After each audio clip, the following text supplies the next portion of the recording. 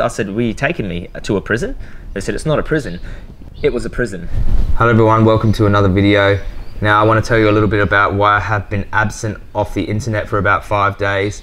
And it all started when I left Melbourne. I've been following around the Dominion premiere in Australia. The last week was very full on. We had a lot of activism on. We were overworking ourselves as usual, and it come time to leave, very exhausted when we left, and we were going to fly to the UK for around a week. And then after that week, we were going to leave the UK and go somewhere where the cost of living is cheap, so we could work on all this footage and get it up for everyone to see. So 21 hours it took us to fly to London.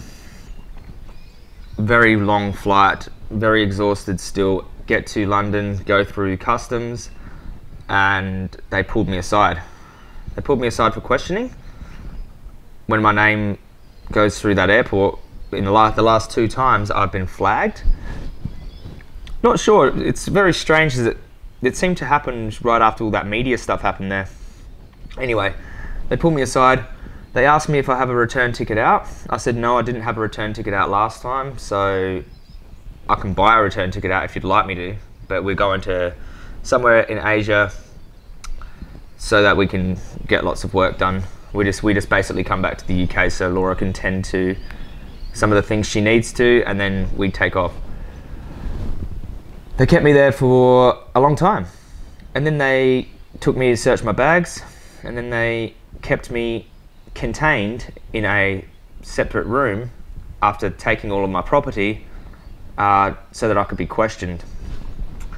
Then they come and question me. They asked me all about what I do, how much do I earn, what I'm doing in the UK, how long I'm going to stay, why I didn't have a return ticket out, who my girlfriend is, all of these questions. I answered them all, truthfully. And they put me back in this holding sort of tank, and I awaited for the answer. And about, it seemed like it, 4 hours later, they come back and declined. They declined my access to the UK, which was a real kick in the guts, and they didn't let me see Laura. So Laura didn't know what was going on. I contacted her, she was very upset. They didn't let us say goodbye to each other, separated us, and they kept me in this holding cell-like thing where I slept on the floor, and they did have some vegan options there, some noodles and some rice. Kept me there till the next day in this holding tank with another 5 individuals who'd also been held for questioning. And one thing I want to talk about is I asked to speak to the chief immigration officer. I said, well, who makes this decision? I want to speak to the chief immigration officer.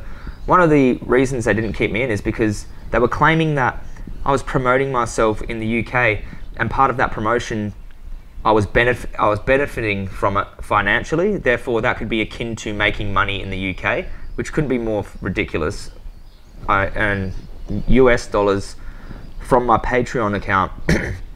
And they were saying that the school speeches and all the speeches that I do, I'm benefiting from them financially, which is ridiculous. All my speeches are for free, and Patreons support me so that I can do more activism, and it's got nothing to do with the particular speeches that I do. It's my general work as a whole.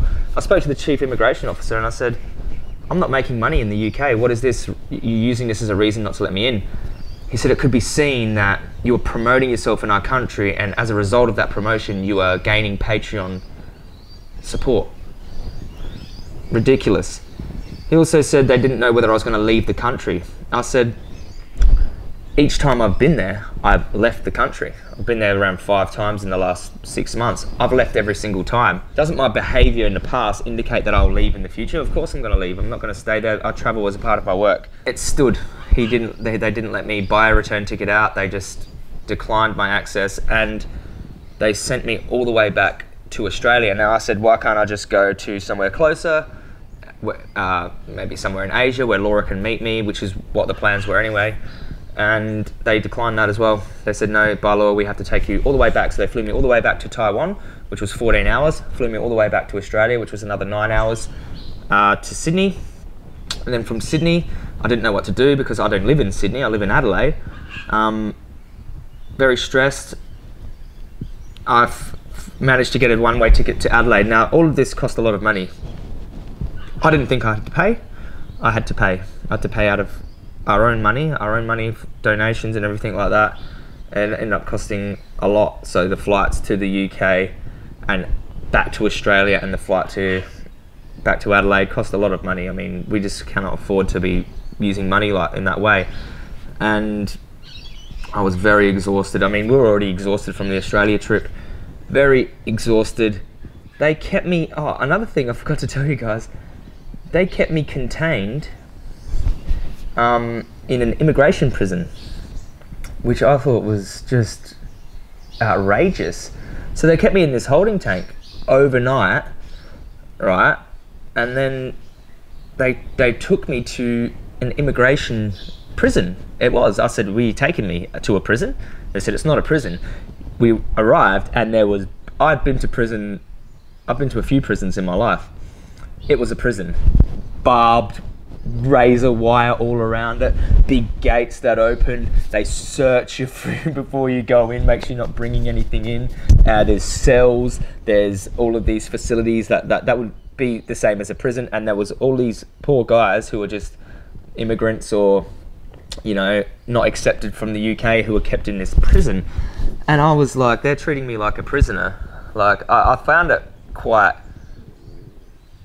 sort of ironic in a way that, you know, when I was actually doing the wrong thing, I was imprisoned, probably rightfully so.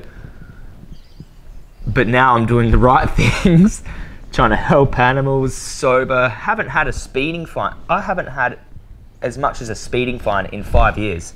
Nothing. Completely clean. In 5 years, still getting imprisoned.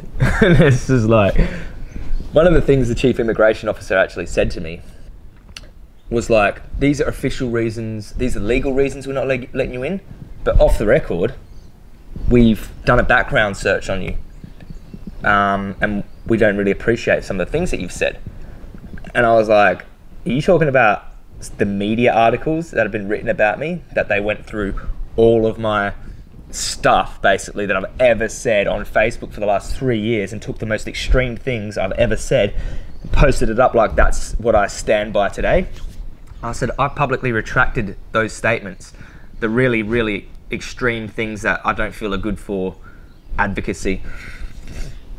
And it sort of gave me an idea that, hey, you know, they do have sort of this power that if it's not up to the individual on the day's discretion, like they could just say, oh no, I don't really appreciate this strong animal rights message you're promoting in the country, maybe we can just decide not to let you in like that. That's kind of the vibe that I got from him, because he did say off the record, we did a little background search on you. So that indicates to me that would have influenced the decision. Now, I didn't have a return ticket out. The 4 weeks beforehand, before the Australia tour, I got into the UK without a return ticket. So how the hell was I supposed to know that I needed one this time? Anyways, that was the story. They kept me in this immigration prison. They treated me like a criminal. I was very, very upset the fact that I had to pay out of my own pocket for this. And that they separated me and Laura. That, like, Laura's still in the UK now, separate from me. We've been together every day since we basically got together, and we do all our work together. And Laura was very upset, and it just feels it's a very harsh thing when we work so hard in Australia while we're here. We're so exhausted. We just wanted to go and sort of get this computer work done, relax somewhere and just get it all out. And it's just a big, massive sort of spanner in the works for us. And she's all the way in the UK now, and we're trying our best to get all of this resolved. And at the same time, I've got so much work to do as well, because that is what's always have a sense of urgency. Like, I've got to get work done, I've got to get this work done, I've got to get this work done. But yeah, it's just a real shame, and I guess some things are out of my control. We've got some people trying to help us get this resolved, but I just thought I'd check in with you guys and let you know that everything's okay. We've got a lot of content on the way, and we've just hit a little bit of a spanner in the works, a bit of a minor hiccup, obstacle there. But I've flown in the plane for about 44 hours. It's just really terrible. They were sort of chaperoning me like I was Hannibal Lecter. There's always two people on me taking me to the plane, and like I've been in prison before, and it just reminded me like when I was an inmate, and it was just, I just thought it was ridiculous. But anyway, a lesson learned. I won't let that happen again. I'll make sure I always have return tickets out of places before I go there, and you know, cover my bases like that. But yeah, sorry guys that I've been missing in action, and I promise you that now that I'm settled and back, I'm going to put up the content, the amazing content that we've got. We got so much amazing content from Melbourne. It was an amazing experience. It was so good to connect again with the Australian activists. We've got a lot of work to do still, and I will do the animals justice. Just these things happen, don't they? I mean, these things happen. You cannot predict what's going to happen. It's just a shame that I'm separate from Laura at the moment, but we'll be reunited once again. And thank you so much for all your support. Sorry to everyone who's supporting me on Patreon and things like that, that haven't been, you know, up and out there and haven't even been posting on Instagram or Facebook. But we'll get straight back into it as soon as possible. Thank you all for your support, and yeah, lesson learned. All right, I'll see you all in the next video. Peace.